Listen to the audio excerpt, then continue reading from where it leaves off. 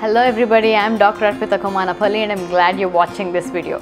In this video, I'll be talking about the benefits of exercise. Exercise traditionally has been associated with physical health, but we are learning that exercise has a more holistic effect on the human body and includes effects on psychological health as well.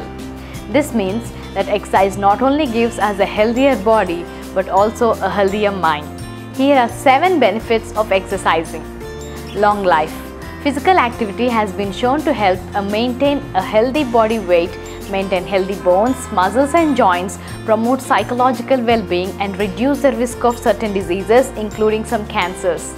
Research found that 150 minutes of moderate exercise, that is about half hour 5 days a week, increases lifespan by 3.4 years.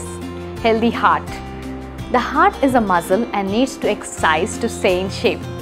When it's exercised, the heart can pump more blood through the body and continue working at optimal efficiency with little strain. Regular exercise also helps to keep arteries and other blood vessels flexible, ensuring good blood flow and normal blood pressure and also cholesterols.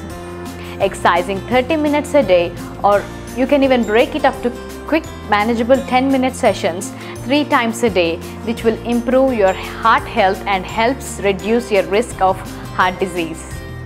Increase in energy levels. When we use our muscles in a manner that progressively increases their capacity for endurance or strength, the number of powerhouse cells that are called mitochondria in muscle tissue increases, and the capillaries that provide blood flow to the muscles also increase in number, all of which increases our overall energy levels. Improve mood and happiness. Exercise increases our blood flow to our brains, lifts our moods, forms new neurons and release some vital brain chemicals known as endorphins. Exercise generates the release of serotonin, norepinephrine and dopamine in the brain. Exercise also increases the brain's learning and memory capacities. Better sleep. Exercise triggers an increase in body temperature and the post-exercise drop in temperature may promote falling asleep. Exercise may also reduce sleeplessness by decreasing arousal, anxiety and depressive symptoms. Exercise may reduce insomnia by its effect on body clock. For people with insomnia, due to the timing of their body clock, exercise may shift its timing depending upon the time exercise is performed. Increase in strength and flexibility.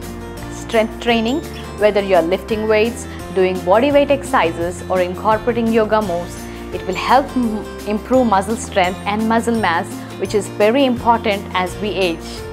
It also keeps bones strong as a great natural treatment for osteoporosis. Don't forget about stretching.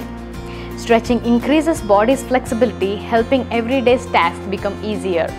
It also sends more blood to your muscles, improving circulation and can lower the risk of cardiovascular diseases. Just few minutes of deep stretching every day can make a difference.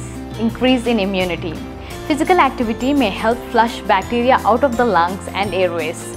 This may reduce your chance of getting a cold, flu or other illness. Exercise causes changes in antibodies, the body's immune system cells that fight disease. As these cells circulate more rapidly, they can detect illnesses earlier than they might have been before. The brief rise in body temperature during and right after exercise may prevent bacteria from growing.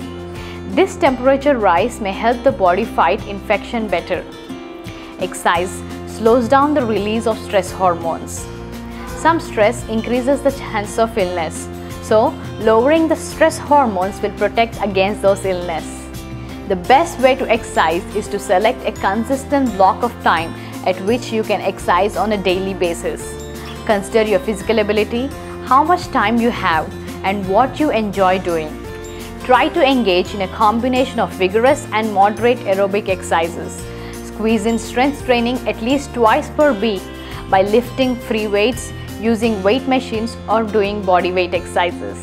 Remember to check with your doctor before starting a new exercise program, especially if you haven't exercised for a long time or having a chronic health problem such as heart disease, diabetes, arthritis or any other health conditions. I hope you will be able to take these steps to improve your health. Here is a scripture to meditate on. Then they cried to the Lord in their trouble, and He saved them from their distress. He sent out His word and healed them. Psalm 107, 19 to 21. As always, thank you for watching and sharing the video with your family and friends. I'll see you again in my next video.